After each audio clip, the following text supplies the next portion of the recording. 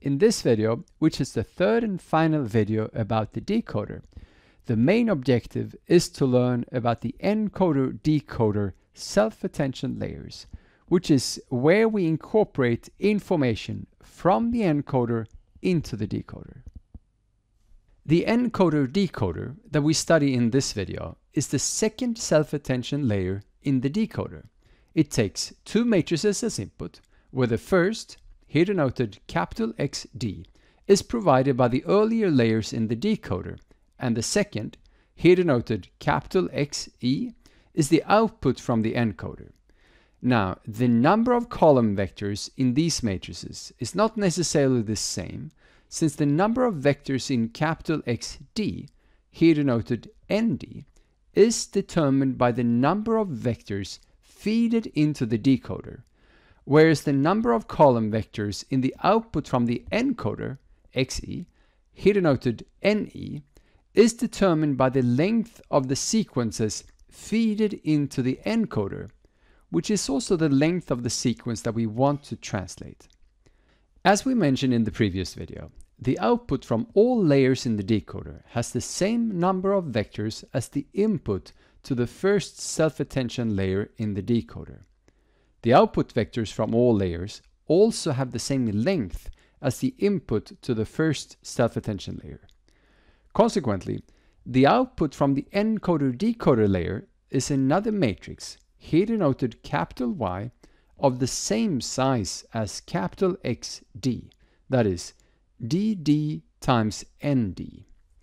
Even though it takes two matrices as input, it therefore still outputs one vector for each input vector to the entire decoder layer, and the dimensions of the output from the encoder does not influence the dimensions of Y. Like I said, it's finally time to make use of the vectors computed by the encoder. Let us illustrate how the encoder-decoder self-attention works using a simple example. Suppose the input sequence to the encoder is tengo un coche. In that case, the encoder takes three vectors as input and therefore also outputs three vectors.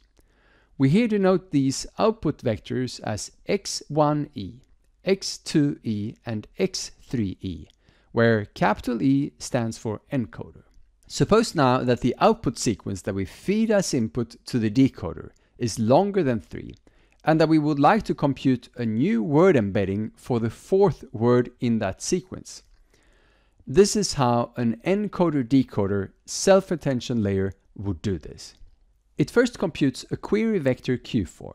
It does so by multiplying a matrix WQ by X4D, where X4D denotes the fourth vector in the matrix capital XD, provided by earlier layers in the decoder.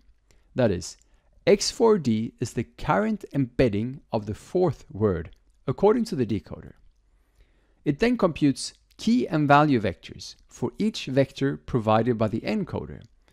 Since the output from the encoder contains three vectors, we compute three key and value vectors, regardless of the number of vectors that the decoder has received as input. After this, we proceed as usual, which means that we compute weights by taking the inner product between key and query vectors and divide by the square root of d, where d is the length of the key and query vectors, and then we take the softmax. Finally, we compute a weighted average of the value vectors. Please note that we are taking a weighted average of value vectors that are determined by the output from the encoder. This means that regardless of how amazing the current word embeddings in the decoder are, they can only influence the weights that we use when computing the average of these value vectors. It's possible to express the involved operations elegantly using matrices. As a first step, we collect the vectors received from the encoder and the earlier layers in the decoder in the matrices capital XE and capital XD. As usual, the self-attention layer uses weight matrices WQ, WK, and WV to compute queries, keys, and values. The main difference compared to conventional self-attention is that we only use the matrix XD to form the decoder queries, whereas keys and values are computed using the encoder output XE. Given these matrices, we proceed as usual and compute weights by taking K transpose Q divided by the square root of D followed by softmax. Finally, we compute the output embeddings by taking V times W, which means that we are taking a weighted average of the value vectors in V. A few things are worth mentioning. First, we can confirm that the number of output vectors is the same as the number of query vectors, which is ND. This makes sense because this means that we output one vector for each input token that the decoder receives. Second, the value vectors are determined by the output from the encoder, as well as the matrix WV. This means that the vectors in V that we are averaging do not depend on the embeddings in XD. Third, the embeddings in XD instead only influence the output Y via the weight matrix W. Finally, we also note that the weights are not masked. The reason for that is that we don't need to mask them, since the word embedding for token number I anyway only depends on XID and the output from the encoder XE. That is, even though we don't use a mask, YI still does not depend on later inputs to the decoder. We have now learned about encoder-decoder self-attention, and the decoder then combines H of these into the encoder-decoder multi-head self-attention layers. The overall structure of the multi-head attention layer is still the same as in the encoder, where we first concatenate the different Y matrices computed by the different heads before multiplying the resulting matrix with a matrix WO to obtain the output Y.